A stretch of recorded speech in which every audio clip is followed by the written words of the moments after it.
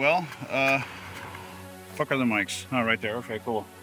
So I just leave my hand there. Yeah, so got ourselves a little vlogging camera here. Thing is super tiny. It's a bit rainy outside, so you know, it is what it is, but we got a couple of bugs. I mean, the image is great. It is what you expect it to be. If you're used to the Pocket 4K, it's exactly the same. The thing that I have found, there's a bug with the gyro data. It lags about 50 milliseconds, so we have to manually align it. So, future editor Joe here. So a couple issues I've found.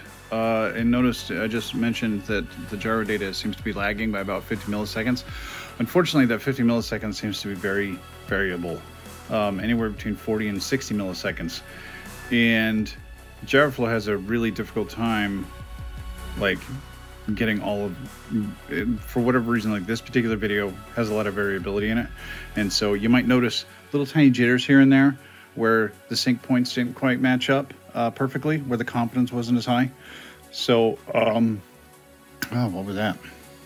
Oh my God, is it happening? Yeah, so this needs a firmware update. I've already put in a ticket with Blackmagic support. I know Adrian Eddy, the creator of Gyroflow, is aware of it. Nobody has any solutions right now. This camera's been out for a while, and you'd think it would have been included in the camera 8.6 firmware, but it was not. Hopefully they'll add it in the next beta. I'm pretty sure they're aware of the issue. I'm not the only person who's been complaining about it. But anyway, if you buy this camera and you want to use it on a drone, be aware it's going to take a lot of work and it's going to be very fiddly. So, yes. Anyway, back to the video. Which means you can only use it with Gyroflow right now. You can't use it with DaVinci Resolve.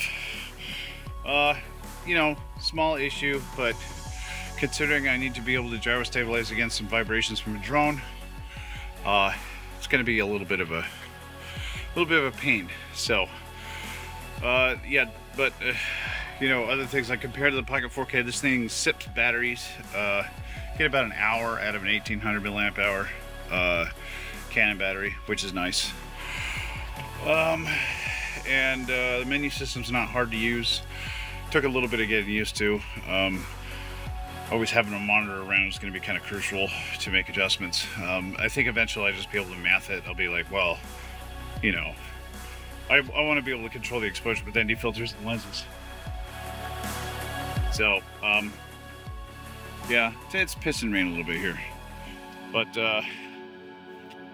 yeah, so far I really like it. And I can't wait to get into the air, but the weather is shit. It's freezing outside. It's pissing rain, as you guys can see.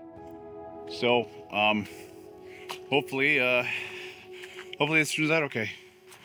Anyway, love you. Bye.